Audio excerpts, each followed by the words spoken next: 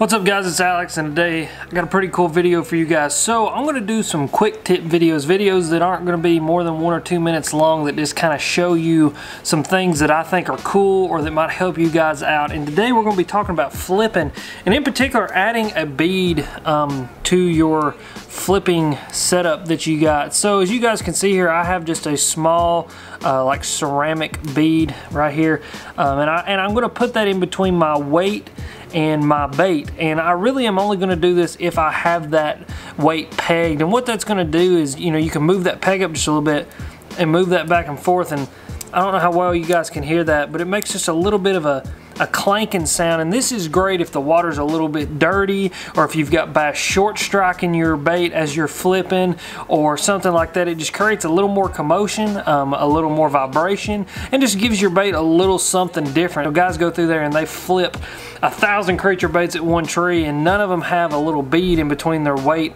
and their bait. And that little bead could be just the little bit difference that you need to get that bite that no one else could get. So that's just a quick tip I thought I would share with you guys, kind of show you something that I do that may be a little bit different to help you guys get some more bites. But as always, thank you for watching. If you got any questions or comments, go leave them in the comment section down below. If you're new to my channel, make sure and hit that like and subscribe button. Go check out some more of my videos. Go check me out on all my social media. All the links are down in the description. And down there where the links are links to my partners like Beast Coast, who make these flipping weights right here, the most affordable tungsten money can buy. So go down there and hit that link and make sure and go check those guys out. But as always, you guys are sweet. Thanks for watching.